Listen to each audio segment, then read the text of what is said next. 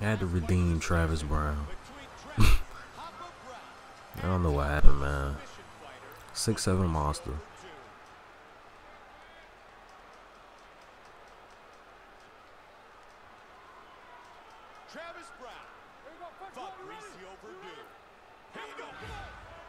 No respect. He came to the middle of the ring.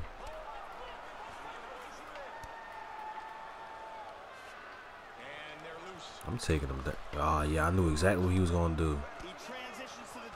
I knew exactly what he was about to do. I saw Fabricio, and I was like, yeah, Fabricio could do that.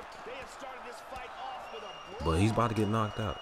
Because we got Travis Browne. That's why. That's why we got Travis Browne. And that's why you can't do that. Get at me. Get at me.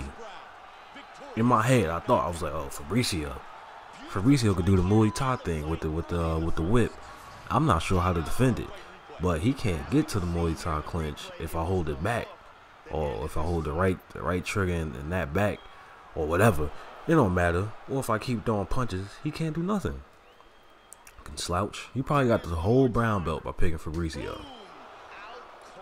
That's a possibility. Smooth KO. Redeeming. Had to redeem Travis Browne because, you know, he lost that other fight. The controller was dead. It was over though. His name was Texas. We got the brown belt on to black belt. Black belt and red belt.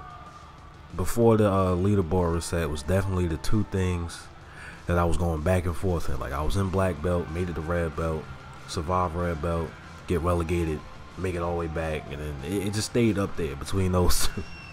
But now I'm back there again, man. Trying to kick up. See what else we can do.